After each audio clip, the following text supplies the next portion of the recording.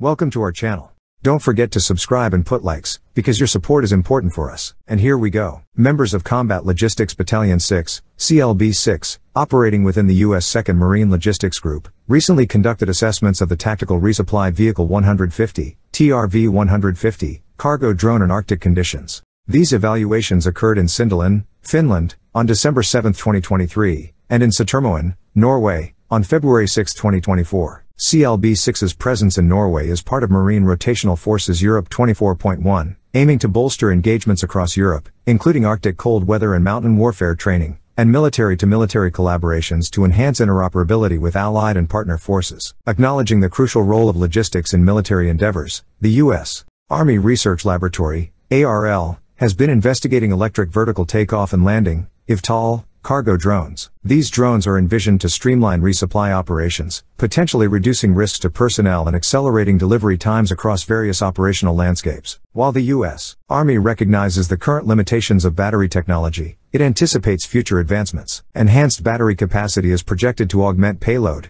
speed, and range for eVTOL cargo drones. Additionally, the Army foresees the development of wireless recharging capabilities, enabling drones to sustain operations during transit. Earlier strides in eVTOL cargo drones led Malloy Aeronautics and Service Engineering to secure a production contract with the U.S. Navy and U.S. Marine Corps. This agreement, disclosed on April 14, 2023, entails the manufacturing of nearly 200 TRV air cargo drones. These companies were chosen following their participation in the U.S. Army's Tactical Resupply Unmanned Aircraft System, TRUAS, fly-off competition at the Yuma Proving Ground in Arizona, USA, in 2019. Crafted by the British firm Malloy Aeronautics, the T-150/TRV-150 uncrewed eVTOL air cargo drone emerges as a potentially invaluable asset for supplying essential provisions to troops in the field. Controlled via a laptop interface, operators have the flexibility to manually pilot the drone or establish autonomous waypoints for delivery, accommodating a diverse array of goods, from rations and medical supplies to weaponry, effectively catering to frontline demands.